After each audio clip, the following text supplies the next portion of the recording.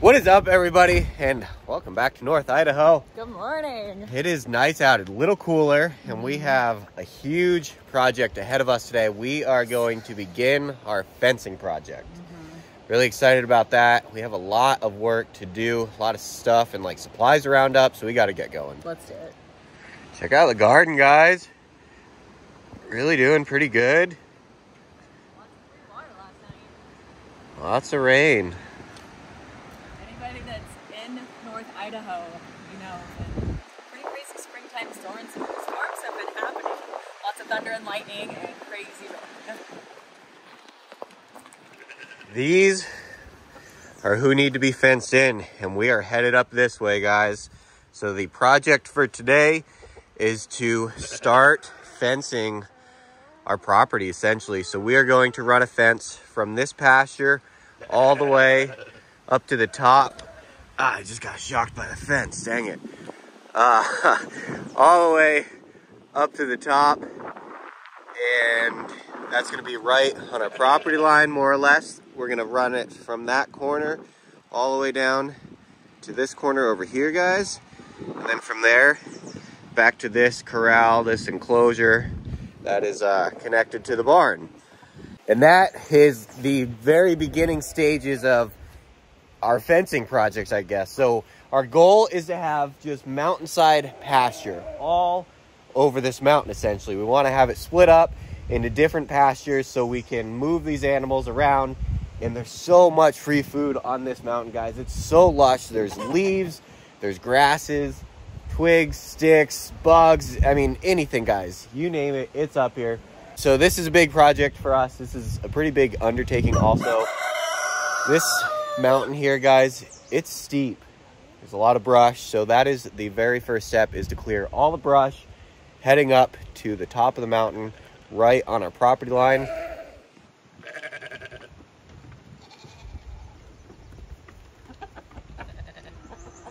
Okay, we haven't even introduced this little guy yet. Mike and I brought a goat to our homestead. So the goat and the sheep are now in here kind of finishing up this area. Turns out some of our subscribers were right. They had commented the sheep don't absolutely love the weeds. That was one of the main reasons we got the sheep, was to help us manage the land. So we brought a goat in so we could eat the tansy, and he loves it. These guys became good friends real quick.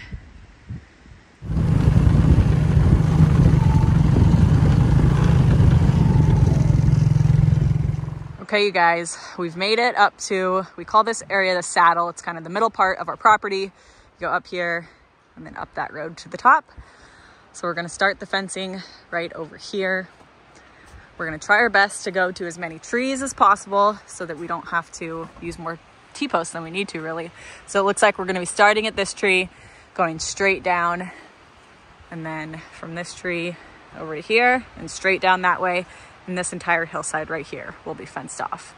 But first, before we do any fencing, we've got the chainsaw, the weed eater, some clippers. We've got to make some nice straight lines so that no brush, branches, grass, anything like that is touching this electrical fence.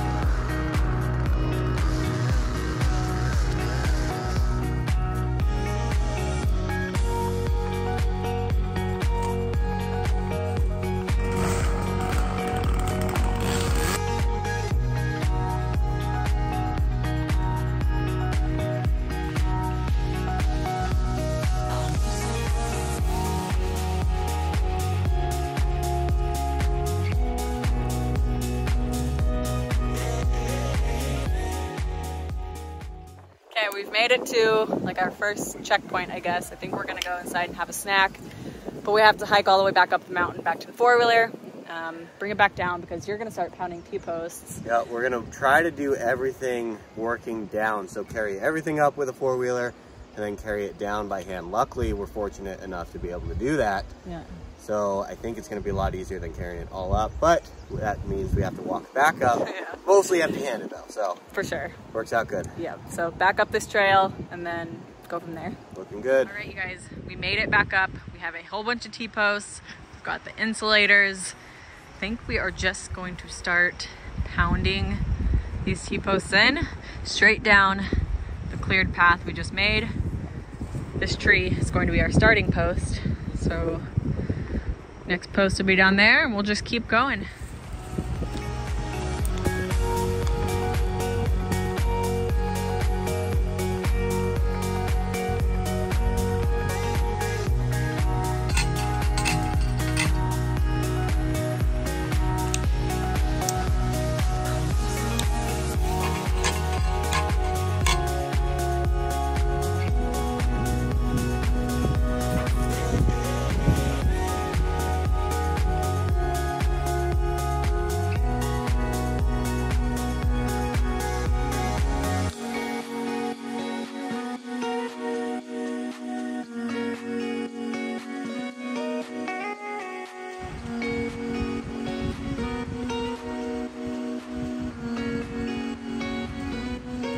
Okay, we are loaded up.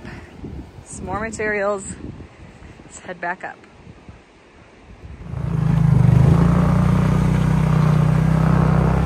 All right, guys, back up at the saddle here, and that actually just went really smooth. We ended up using 10 T-posts to make it almost all the way back to like the main barn. So that's really cool. I was skeptical with how many T-posts we needed, so that worked out really good. Now we're reloading T-posts, and we're actually gonna head off this direction, down the road a little bit, and then there's a corner down here a ways. That's where we're gonna, again, end this run here and head back towards the barn. So yeah, more T-posts.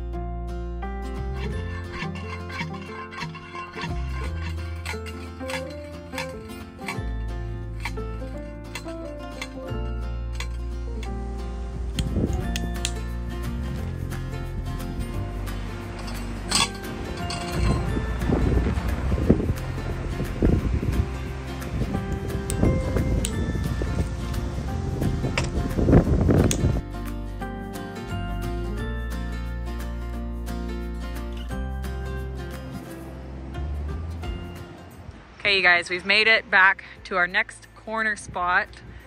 So we have to clear some more brush because this tree right here is going to be kind of like our corner post and then go back down. See, we have to make another line all the way back down to the barn there.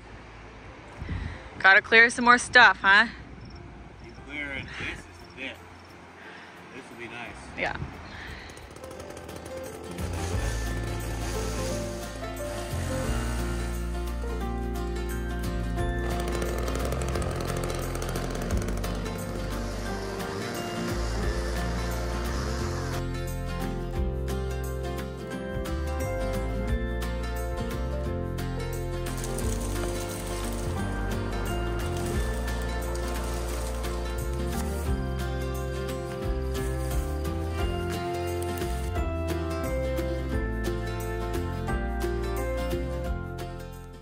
Ran out of string for that weed whacker, so I'm headed down to the bottom to grab some. There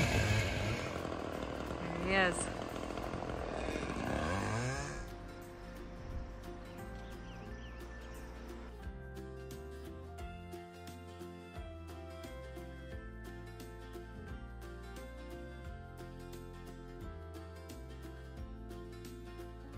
All right, guys, so we got the T-post pounded.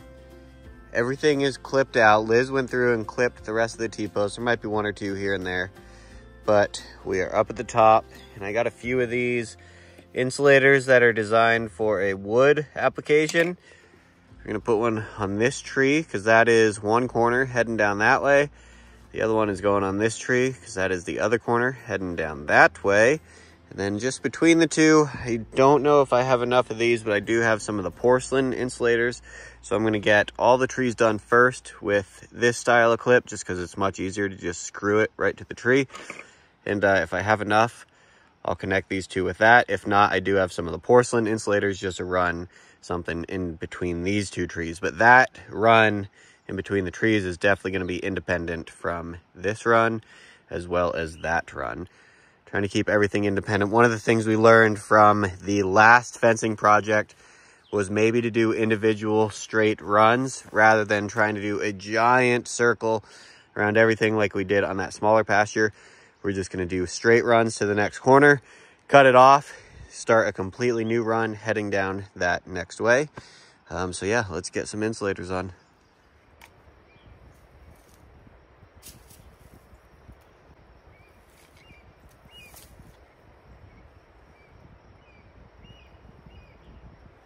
Yeah, the eagles are fishing because the fish are spawning up the creek.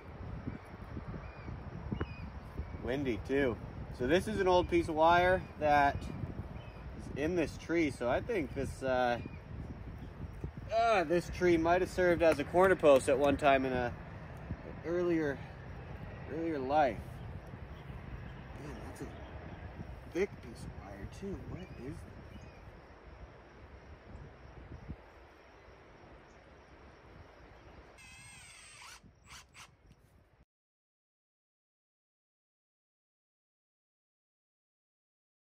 All right, you guys, last night we ended up getting one long run of fencing finished, 5 strands. It looks really, really good.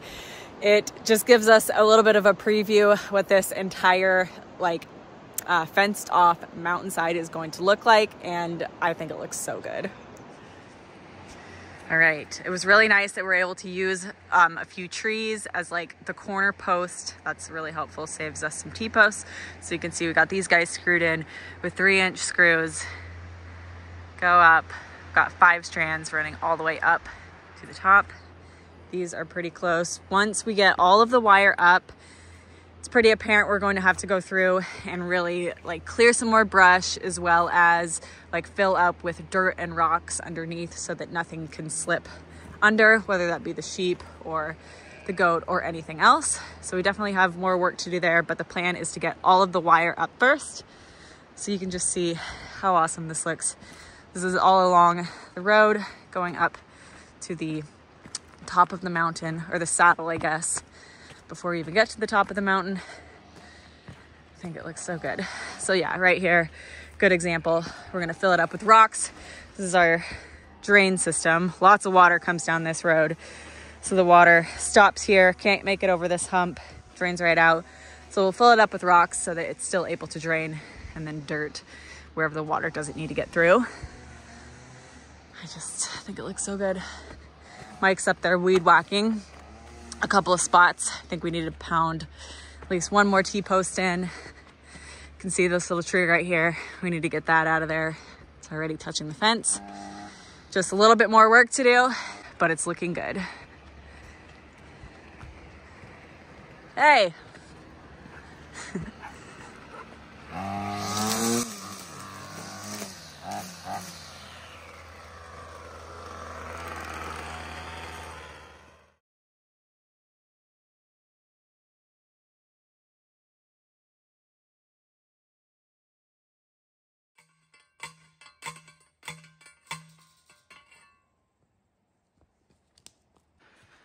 Okay, so the next spot that we're going to be doing is this long run that we ended up clearing out first yesterday.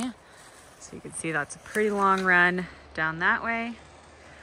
We'll start again at this tree here. You can see we've already got these pin locking insulators on there. 5 strands, so that is the next part we're doing.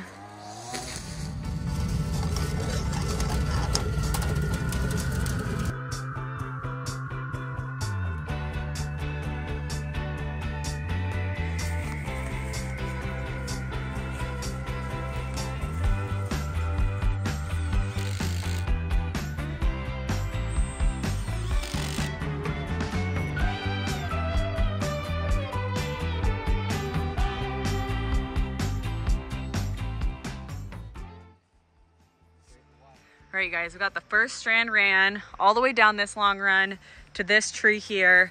And then rather than making that tree a corner, we just come over to the next tree right here.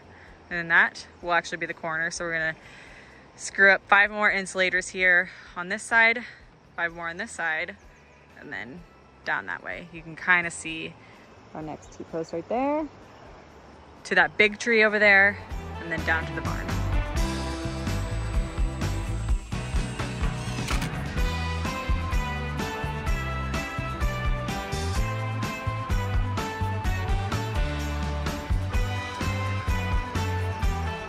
This is a good workout. About as good as it gets. Doing this all day long. Keep you in shape.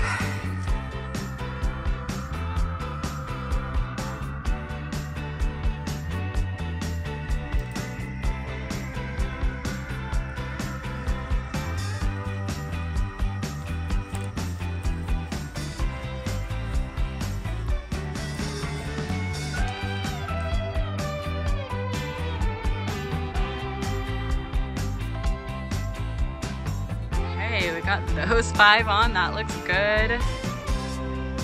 Looks really good. Get this done.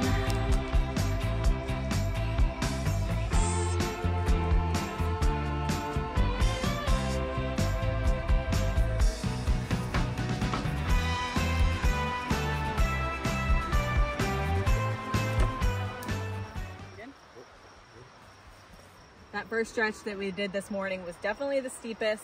This one is not quite as long as like that middle run that goes down the road. So we should be able to bang that out pretty quick. We put this long cedar post. We needed something sturdy because we're gonna have tighteners on it. So we don't want to just like have this measly little post sitting here. We got these like corner insulators, these pin locking ones right here. So I think the next thing we have to do is go back up to the top, get a few supplies and start running the wire from this corner down to right here.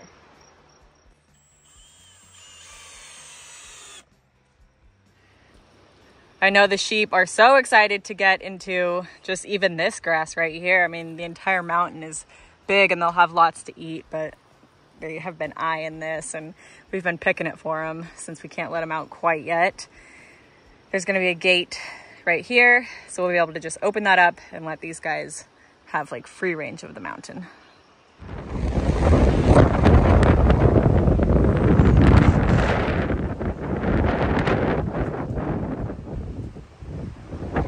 I'd say the storm is blowing in.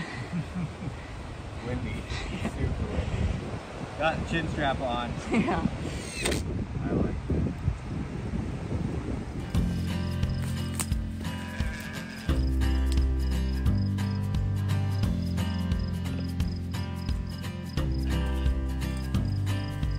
Where it gets really tight.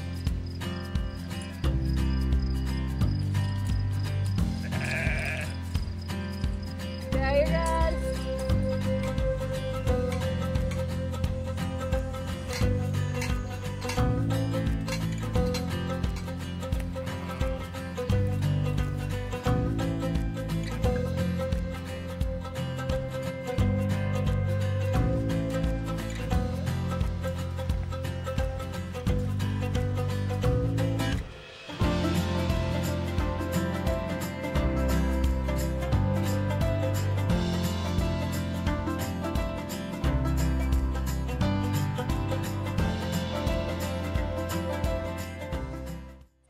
All right, you guys, check out how awesome this looks. We got this section done last night, right before the storm rolled in and it started raining really, really hard, but that looks awesome.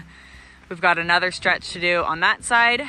I think one more little one up at the top, and then this thing is completely fenced in. That's super awesome. We'll have to cut out part of this fence where we're gonna have the gate, and we might be able to get these sheep in here pretty soon.